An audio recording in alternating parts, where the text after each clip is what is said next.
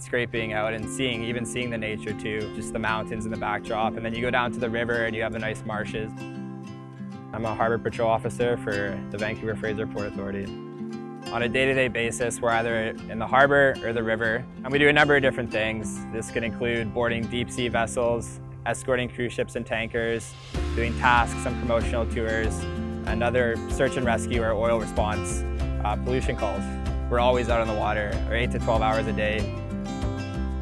If anything's in our navigational channel, such as logs or docks or anything, we'll tow it to a special debris bag where we keep all that kind of stuff. When we do see plastic and other garbage, we'll dispose of the plastic correctly and remove the garbage. It's obviously bad for the environment, and it could also be bad for the marine mammals as well, so we just try to remove that as often as we can and just kind of clean things up in our jurisdiction.